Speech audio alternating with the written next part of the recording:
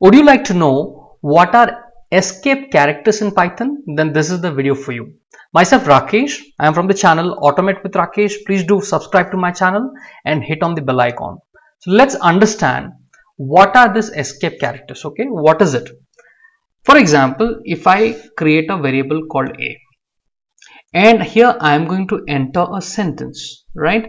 For example, my name is Rakesh and I teach Python.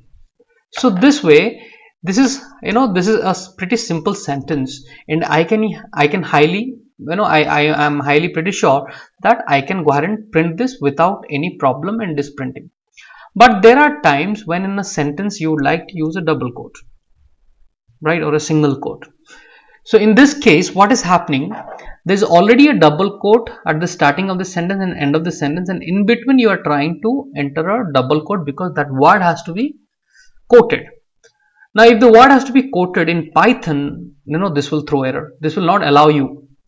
Now, for this to function, there is something called escape character. So escape means it will tell Python, hey, there is a special word, it has to be treated differently. That means the moment I put a backward slash before that double quotes, that means it understands, hey, I need to type what?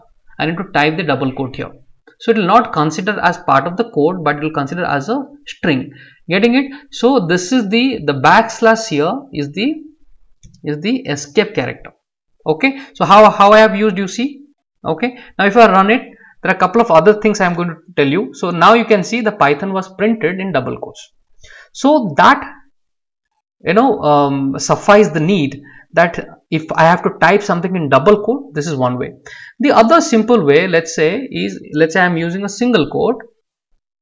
If I'm using a single quote for the entire string and I don't want to use escape character, let's say a single quote, then because the string is starting with a single quote, then it will allow the double quote. Now if I print, if you see, without an error, it is printing.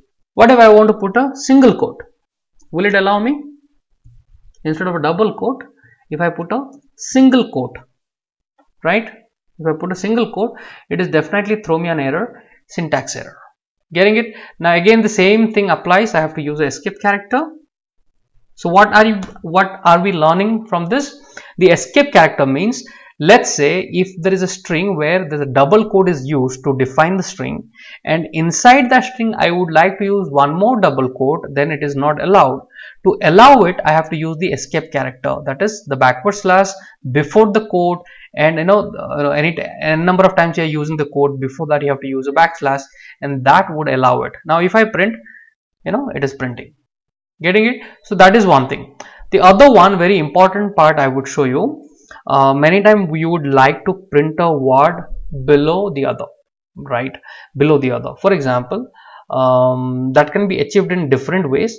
But let's say I want to print hello, and below that I want to print word or anything. Let's say my name is Rakesh. My name is Rakesh and Rakesh. This is one word, and below that I want to print I teach Python. Now how do you print this? How do you print? So there is also escape character for this. I'm going to show you in a while. So enter. Now what would happen if I print this? It is just printing everything in a single line. Now I want the second line to be printed in the bottom. So all I have to do, I have to use an escape character and say n. N means new line. Okay, this is one of the important and very useful one. Okay, here you can see my name is Rakesh and I teach Python. This has come one after the other. Okay, so there are multiple such escape characters, but these are the very common ones which are used. The backslash and the backslash n. There are multiple things, backslash r, double backslash. There are so many things, but these are the most useful escape characters. Okay, so that's all about it for the video. So thank you guys for watching it. We are going to meet once again in our next video. Keep making your note, keep building your notebook with new syntaxes that you are learning every day from the videos. So please do follow this playlist. Please do follow the Python playlist which I have created and continue to learn Python in an easy way. Thank you guys. Please do subscribe and please do hit on the bell icon. We are going to meet once again in the next video. Till then, take care. Bye bye.